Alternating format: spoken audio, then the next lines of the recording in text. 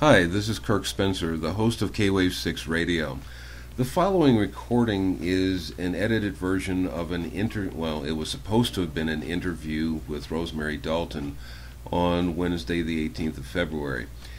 Rosemary Dalton, who is a very punctual person, who actually prides herself on being punctual, ready to do whatever she has agreed to do, did not make the interview.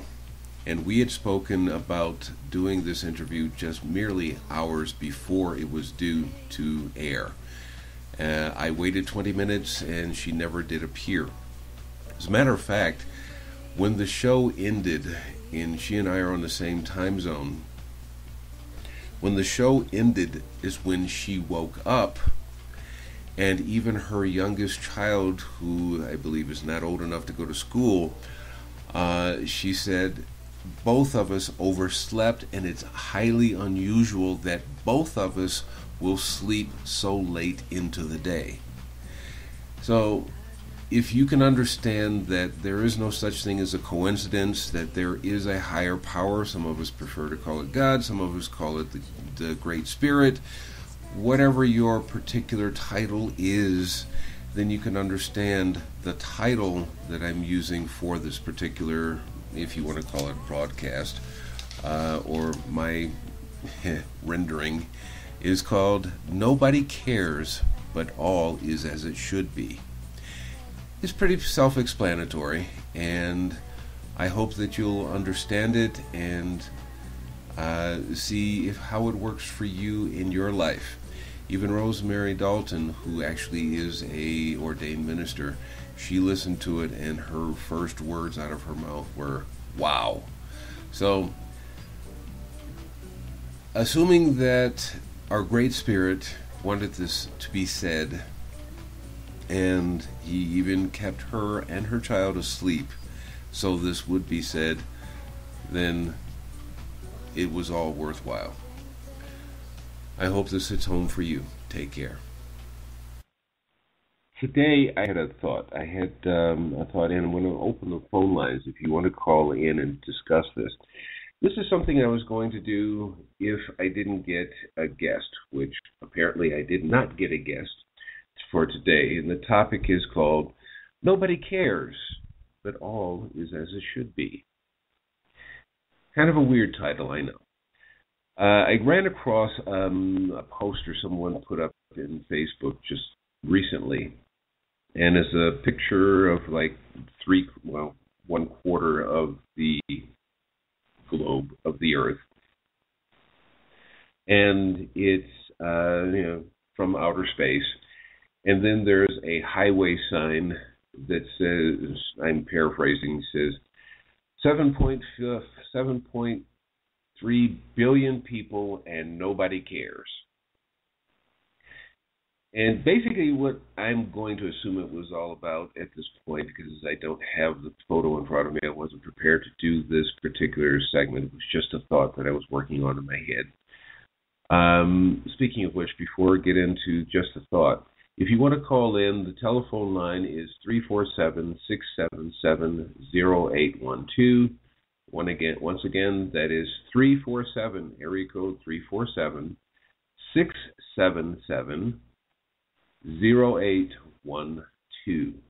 Or if you want to call in by Skype, just go to our webpage or Blog Talks page and click on the Skype icon and follow the prompts to get into the show from there. Your choice. You can call by Skype or call by phone. And the phone again is 347-677-0812. We can talk about this freely and openly. Just do so with respect, please.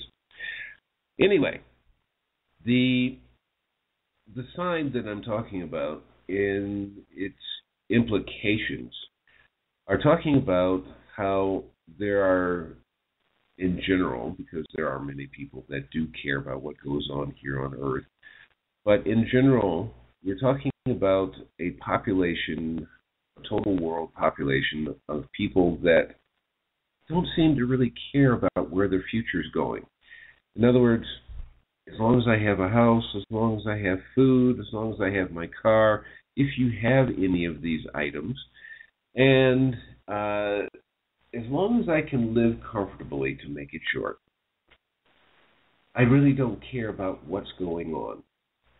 People are going to do what they want to do anyway. Politicians are going to do what they want to do. And as George Carlin, I know you hear me say a lot about George Carlin, but he says, if you're the one who voted for that person and that person is now in office and you don't like him, you're the one who's responsible. The person that didn't vote for him is not responsible for your candidate. You are. I know. Some people say, no, that's backwards, whatever the case may be. But you're the one who voted for that person or those persons, and they're the ones who's causing it, and you're going to say, well, we can't do anything about it. And people continue to say, well, if you vote. Now we go to Einstein, who says, hey, we can't get ourselves out of this problem that we're in by using the same methods that got us into this problem. So voting is good, but you can only do so much. But then again, there's the theory or the beliefs that no matter who you vote for, it's basically all rigged anyway. And I forget who actually said this. It is a quote from someone. It says it doesn't matter who's doing the voting, the actual power lies in those who do the counting of the votes. Because how many people that actually vote actually get a chance to be there when they count these votes? Or if you're doing it electronically, who is there to see how the program is actually written and who, in other words, if you vote for candidate A, does it actually go to candidate C, who's the favorite of maybe the Electoral College or whoever else is out there? But it comes back to, do we really care? And how much do we care? And what are we doing to make things better? Now, there are people, I was talking with one of my students yesterday who actually happens to be a psychologist, albeit that she is young. She's in her mid-30s. And we oftentimes get into conversations ranging from, her English class, and all the way into psychology and sometimes into metaphysics. Her father was a shaman here in Mexico. So she has learned some, and she's actually asking me to teach her some of the things that I do and know whether I practice it or not. But at any rate, we were talking about this subject yesterday in the class for a short time, not for the whole class, but shortly. And we were talking, she didn't like the title, Nobody Cares, but all is as it should be. The title comes from actually that poster, and All Is As Should Be comes from a conundrum, if you will, that goes through my mind about what, how should I put this? There are prophecies from anything from the Christian Bible to the Hebrew Tanakh to Nostradamus to Mother Shipton. You can go on and on with this, and some of them are not even related to or associated with any particular religion. And it seems to be that the majority of these prophecies, if you will, are pointing to the time that we live in currently, where there's a great deal of apathy. There is a great deal of civil unrest. There is government corruption, and depending on which text you're reading it from, it can be talking about our situation, the United States, Europe, and wherever else is going on in the world. And the conundrum that I have is that, okay, nobody seems to really care, general statement. The majority of people don't care. And getting back to my conversation with my student from yesterday, she was talking about, well, I can only do so much. I only have so much money, and I just put it up on the board, and I just went, um, poor, homeless, corruption, and I just made a very short list, maybe of about 6 or 7 things. And I asked people, or I asked her, to identify what we should throw money at. And I said, people throw money at the poor. People throw money at the homeless. People throw money at organizations to fight corruption. People throw money at global climate change. But all of these things, people think that, okay, I can just give money and it will benefit us in the long run. And we think that money is going to be the thing that, okay, I gave and somebody else will do something about it. Where's that money going to? If you know about charitable organizations, many of them actually take 80% of what you give. So if you give $1, say, to a charitable organization, only 20 cents of that gets to someone out there that needs that money. 80% of that goes to whoever's running the organization and their people, and to pay for their whatever they have, computers, electricity, the building that they're in, and usually, not always, but usually a great deal of these organizations have an office space that makes your house actually look like you live in poverty yourself. But that's okay. I gave money, and that's how I deal with it. But how about you getting involved? Oh, how do I do that? Well, that's relatively simple. It's relatively easy. This is something that I've been talking about here. This is the reason why I was doing the Thoughts for Growth, trying to help people to understand that your thoughts are always what precede your actions. No thoughts, no actions.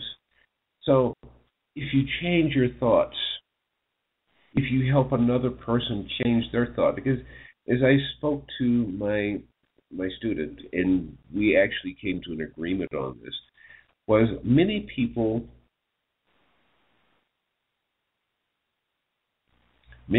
out there, everywhere actually, are poor in their mind, in their ways of thinking.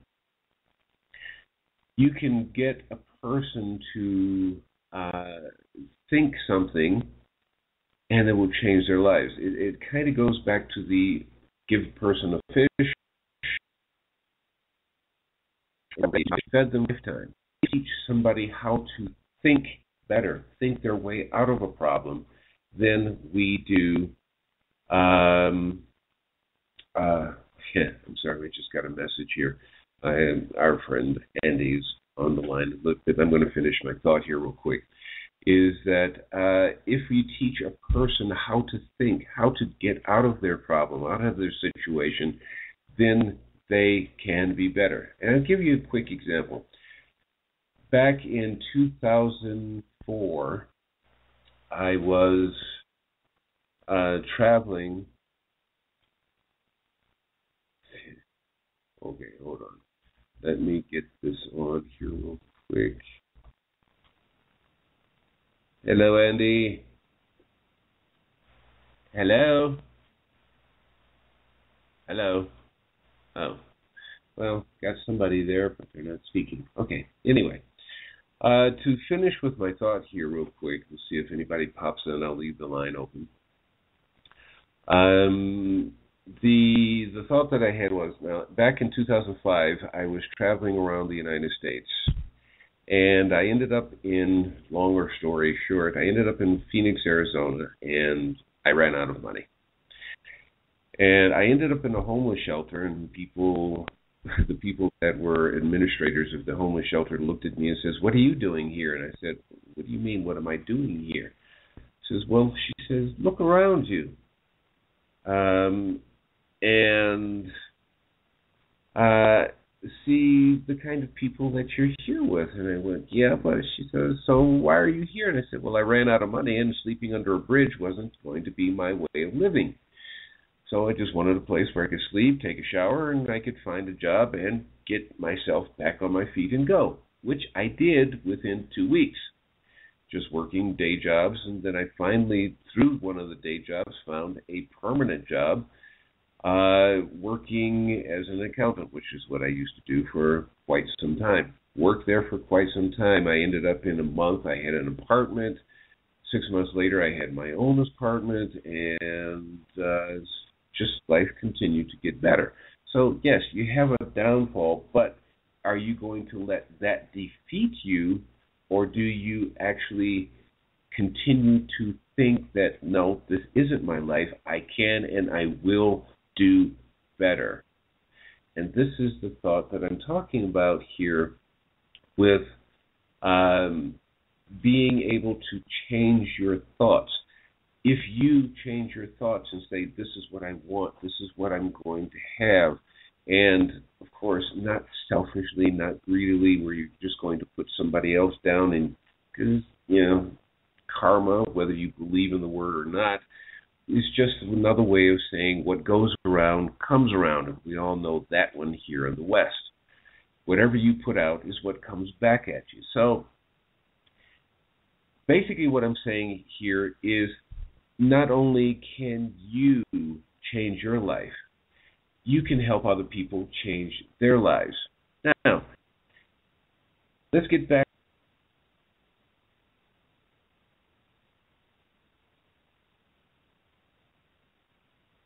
Talking about people who maybe they have a good job or they own a business, whatever the case may be, they have a lot of money. But they also have 5 or 6 houses, they've got cars, they've got boats, they've got maybe a small yacht. They've got. But their houses, they're not renting. It's just, okay, if I go to this country or go to that state or whatever, I have a house. It's not rental property. It's just, if I go there, it's already waiting for me. I have cars. I've got a BMW, I've got a Ferrari, I've got the latest Bugatti Veyron, and I've got a ship sitting off the coast of California, and I love to sail around the world on occasion. I take a year off and do a vacation. It's I kind of compare these people like with Warren Buffett, one of the richest people in the world, the top 5 richest people in the world, and what's his name, Carlos Slim. These people live in their homes that they had when they were building their financial empires. What's his name?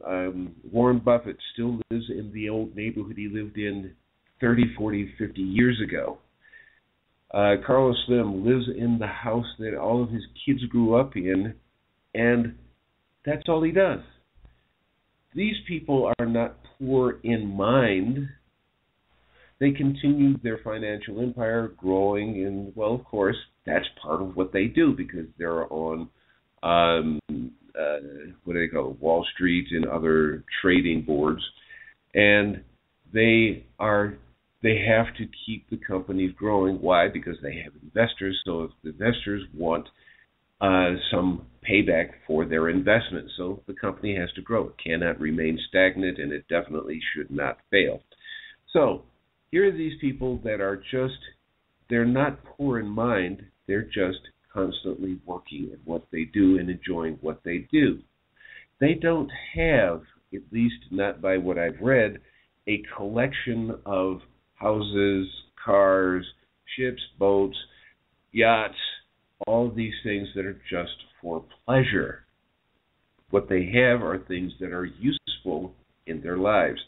So we're here looking at people that are not poor in thought and in action, but are actually doing something with their lives other than collecting objects. Now, let's get back to prophecies and whatnot. So, hold on just a moment. I'm getting a message I need to answer real quick, so please hold on. We'll be back in 1 minute and 13 seconds. Thank you for listening to the Freedom Talk Radio Network and the Truth Police with your host, Andy Peacher, and author Timothy Spearman, live from Grimsby in the UK and Toronto in Canada every Saturday at 5 p.m. UK time and 12 noon Eastern Standard Time in the USA and Canada. Call into the show when the phone lines are open. UK call-in number 0131 618 7778. And from the USA and Canada, call 315 462 4100. Visit the station's website on www.freedomtalkradio.co.uk and author Timothy Spearman's website www.shakespeare.com. That's www.shakespeare.com.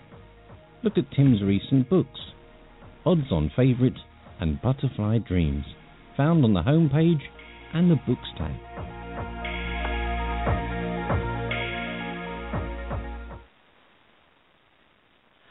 Okay. Welcome back to the guest, and welcome back to the host. We're here. We don't know we're here, and the good thought of the day where somebody went from having no numbers to play with to having loads of numbers to play with. I think that was a good example there, Kirk. Yeah. I'm glad you finally opened your side of the line. I had actually opened this line a little while ago, went hello, waiting, and I left the line open, so I figured it was you. So anyway, we have with us the executive producer of Freedom Talk Radio Network, Andy Peacher. Welcome. I ought to give you a drum roll. Anyway, we're here. I was really, really looking forward to listening to Mums against, family abuse, because these people, there's millions and millions of them called mums, and the dads take big action around the world, but the mums don't seem to do much. So, especially in the UK, I was really looking forward, to inspiring UK mums to go together and do what that lady's doing. I'm just assuming it's over in the States, so that would have been good. But I was quite intrigued by your little story about the homeless. So where should we go next? Well, basically, first of all, yes, I did want to get Rosemary on here because she has done a phenomenal amount of work in a very short time. And she went from planning to getting this thing registered with the state. She has members already. Yesterday she went to the state capital of Missouri in the United States, and she actually testified before, I think it was a Senate board or something. I forget all the details that she was trying to tell me last night, but I was tired. And she wanted to tell me all about this stuff last night, and I said, no, do it on the show. Make it fresh. So she said she would be here, and she and I are on the same time, same time zone. So I said, okay, I'll see you at that time. Call me 5 minutes ahead of time. And so far, she still isn't here, so I don't know. So I just thought I would fill in the time for those who are still here with some thoughts. Unfortunately, she's not here, so I guess we'll have to reschedule her for a time in the future. But the thoughts that I was actually talking about was some things that I've been working on in my head mostly. And we started talking about this a little bit with the interview with Michelle Vaughn about 2 weeks ago, 2 or 3 weeks ago. And she'll be back on next week with Chad. And I think we're going to continue this thought, but from the point of view of metaphysics, just to make it a short title, and talk about what we believe is going to happen. And Chad, who's an astrologist, he's going to come on and tell us from the astrological point of view what is coming up as soon as March. There's some things we can see. Many people that I know are feeling there's an energy change going on in the world. Those who are probably going, I don't believe in that kind of stuff. Well, whether you believe in it or not, those of us who've been living and practicing this kind of stuff for years know that there is something going on through just our simple theme of practice and understanding things and checking things out, if you want to do it, even say it in a scientific way, which is we test and we find out what is, and we know what to look for and what to accept as reality. Anyway, without going on any further, Sir Andy, tell us what's going on over there. And, you and I are actually talking about doing a podcast together, and I know you got the email I sent off to a certain person. And what do you see about our podcast for next week? And if you want, you can tell a little bit about what we have already planned. Yeah, that'd be good. Looking forward to that.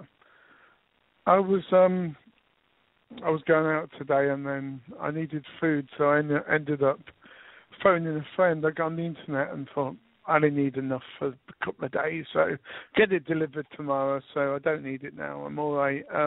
But basically, your thoughts are very important a tool of survival, I think, because when someone gets angry, and you press the wrong button, it can actually affect the whole of your life.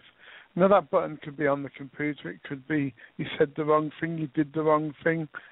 So I always say is watch what you say. You can't always watch what you think, but it can be life-changing. And a bit like the weather's definitely life-changing over here. We're getting all these funny signs.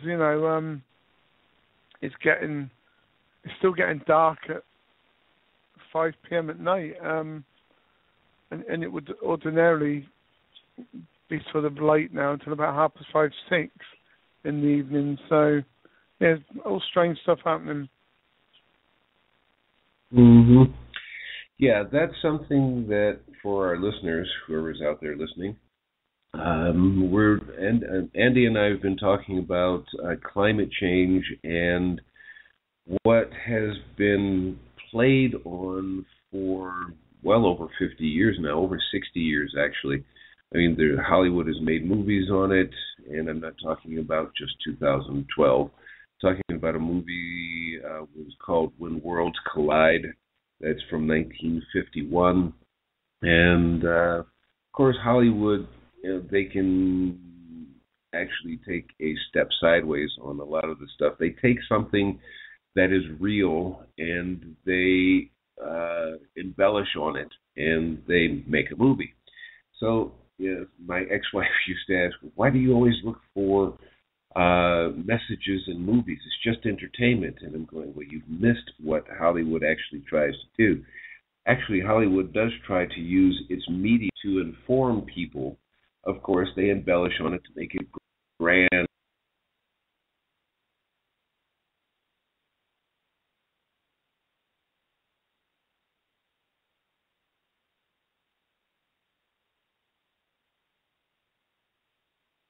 I can call back, at least I hope he will.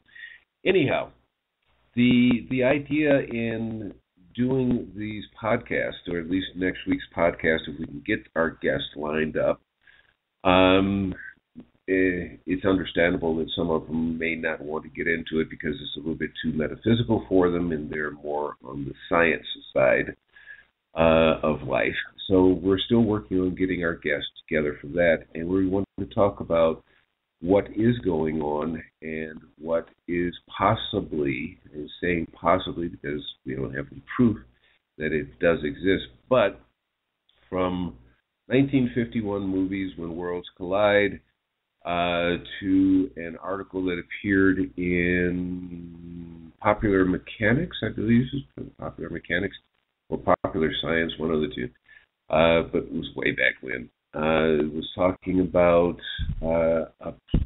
well, some people call it a rogue planet, some people call it Nibiru, some people call it Planet X. It was written about in the late 1950s that this star, this constellation, whatever you want to call it, will come and visit us again, but it won't be until 50 years. Well, 50 years is past.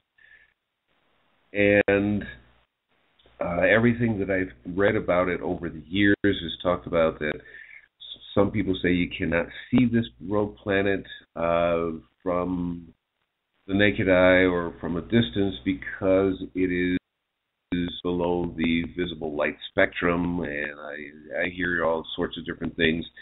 But what I'm actually wanting to get to is that the one of the programs that I watch almost daily, and it comes from all of a science background, is that the sun is always giving shots of the sun. And it always seems to be that on the opposite side of the sun, there always seems to be solar flaring. There always seems to be something that is always going off in the opposite direction from us. And if you look at these videos, you'll see that usually we have a quiet side on our side of the sun. There aren't any sunspots, so there's very few. Coronal holes are small. They're not doing a whole lot, but when they do appear, they give us earthquakes and a few other things, but nothing as high in magnitude as has been seen in Japan a few years ago. But the other side of the sun is very active. There's always these flares and these ejected material and all that kind of stuff. And from the material that I've ever read about Nibiru and from Planet X is that this, if you want to call it a star or sun or dwarf planet, whatever, it comes down and goes below Earth, below the sun and below us, and then it swings back up and out. And they say because of it, the way it travels, it kicks and pulls a lot of debris in front of it and behind it. And I am looking for someone who can actually say, yes, it is kicking up a lot of dust and a lot of what we would call asteroids, comets, meteors, and all kinds of other stuff that we've been seeing an increased amount of these objects coming into our atmosphere over the past couple of years. And 3-4 years ago, we didn't hear too much about meteors and whatnot coming into our atmosphere. We especially didn't see such things as we've seen. The most famous one that I've seen is the one in Russia where it just blew out windows and exploded into the air, and one who hit the ground and left a nice big crater and all the rest of those things. We haven't seen that before the last 3 years, but now they're just coming in constantly. It used to be 30 years ago that you would get some information about a meteor shower, and you would go out to a dark area if you had to, and you would watch the meteor showers just fly by over our atmosphere, none of them actually entering our atmosphere. That was fine. 30 years ago, that was about the biggest thing that you ever heard about. At least that's the biggest thing I used to hear about on a what I would call local or close scale. Now, we're sitting up here looking at and hearing about meteors coming into our atmosphere, crashing through, burning up in the sky, and some of them are actually hitting the ground. Many of them, thank goodness. So, are these things what were prophesied? Is this is the way it should be? And these are the things that I want to address in the not-too-distant future. So, with next week's program, if Andy and I can actually get other people to come on. This will be a podcast, and we will talk about this hopefully starting next week. If we have enough listeners on the podcast, maybe we'll just go live with this and talk about it online. This is not to scare anyone. It's just what is out there and what are we not being told. Because, as I said, 1951, the movie came out. In late 1950s, one of the Popular Science or Popular Mechanics magazines put out an article about it in 1983, and somewhere in my blog I actually found a copy of the newspaper article. It was, I think it was the front page or something like that, about NASA finding a planet or system, whatever it is, coming our direction. And it was from the Washington Post, I believe it was, so it was a reputable newspaper, at least back then anyway. And it has been basically thrown underneath the carpet, underneath the blankets, every place else they could cover it up ever since, even to the point that NASA has had one of their scientists going, "No, it doesn't exist." But 30 years ago, it did exist. So which one is it? And we're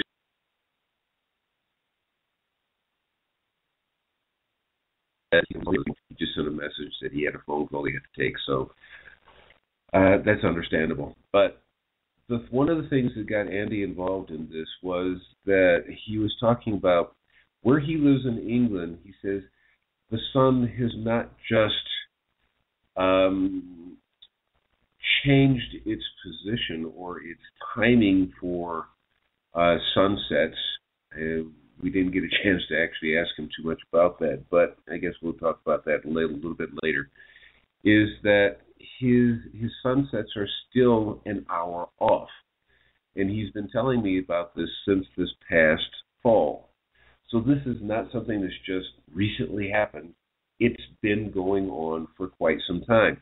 If you look in YouTube, you will find where the Inuits, or some of us call them Eskimos, that live around the North Pole, who you live in a barren area and your livelihood is on fishing, basically, and you only have maybe a few hills or mountains nearby, so you have to navigate your travels by the stars. And they have said, and there are other scientists that are actually up there on their ships and whatnot, they're saying that the Inuits and the scientists are together in saying that the Earth's position has changed. The stars they used to navigate by used to come up over these certain set of mountains. Now they're not over there. They're some distance away. And then they're also talking about the forest fires that have been going on in California are literally getting caught up in the upper atmosphere, and they're coming down on the icebergs, or the ice, let's call them icebergs just for short. They're coming down on the icebergs there, up there at the North Pole. And they're showing these pictures in the videos where they're talking about the soot from the California fires are coming up there and they're coating the ice. How does that affect them? He says, because the soot is dark colored and now it is covering the ice, that slight change in color means now that the soot is absorbing the sunlight, which is causing more heat to the icebergs, which is causing them to melt faster. So here's another reason why your ocean, the oceans around the world are actually rising, because all of this soot and all of these other debris, including smog and whatever else, is landing on parts unknown to you until now. So how do we change our thoughts? Yes, we can give money to somebody, but is that actually stopping the forest fires? Is it stopping you from burning your oil-consuming car or truck or whatever else? can we continue to live our Western way of life and still be able to plan for a future where our children and their children will actually have something to look forward to in a positive way, or are we going to continue to live our lives in a way that just says we're comfortable and the heck with the environment, the heck with the world, the heck with all the violence that's going on everywhere in the world, and we're just going to go, everything's wonderful, and everybody else has problems, but that's their problems. Well, that's what a lot of people said in many different wars, many different conflicts that were going on around the world. And when it comes to you, then what? You're going to be asking somebody else that says the same thing you've been saying all these years is, that's your problem. And you're going to be begging for help.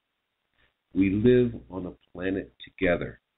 Are we going to help each other, or are we going to go, that's your problem, I have nothing to do with it? This is our home. This is our planet. We can't escape. And those who can, in space shuttles, in space stations, whatever else is going on, are they going to be able to take you, part of that 7.3 billion people on this earth? No, you're not going to be a part of that group. We have to do something. Whatever we do now not only affects our future, immediate future, but our distant future and our distant future. Because if nothing else, we do have to think about what is going to happen with us, even without thinking about the physical. If you have a religion and you believe and there is something after life, how do you think we are going to be, if you will, judged for what we did or did not do while we were here? All of this comes together, both here and in the distant future, whatever that distant future brings. Change your mind, change your thoughts, then your actions will follow whatever your thoughts are doing. Unfortunately, we did not get our interview today with Rosemary Dalton, so we will have to try to connect with her in a future time, even if I have to do a pre-recorded show with her, just to make sure that she shows up. And we'll talk about MAFA, Mothers Against Family Abuse, at a future time and date. But I hope today's thoughts will inspire you to change your thoughts and to help other people change their thoughts. You don't have to spend your money to help people to change their thoughts. Just help them to see life differently and bring some value into their life. Teach them how to be happy, to get that attitude of gratitude, to be thankful for what they do have, so when something more comes, they can be grateful for that, and they can be grateful for whatever comes after that and continue. And watch things change, but be a part of that change in your thoughts, then your actions. We do have the ability to make change. May not be grand, but whatever our future is, on a one-to-one scale, personal scale, or as a grand scale, we have the ability to make change. Start today with your thoughts. Take care, be well, and we'll see you again next week with our future show with Michelle Vaughn and Chad Meeks. Take care and be well. As we close today's show, we at K-Wave 6 Radio thank you for being with us today. Also, we ask that you follow our blog, Twitter, and Facebook links, and our Thoughts for Growth podcast episodes, which air on Mondays, Tuesdays, Thursdays, and Fridays at 9 a.m. Eastern. Links to follow us and to our media players can be found at www.kwave6, that's the number 6, radio.tk. Again, that's kwave6radio.tk. or www.kwave6radio.weebly.com. Check out what's happening at Freedom Talk Radio and SETV by visiting their site at www.freedomtalkradio.net. And as always, all the best.